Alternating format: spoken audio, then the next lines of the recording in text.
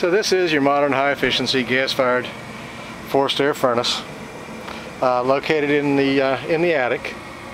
It looks like it was not the original. They've replaced the original furnace.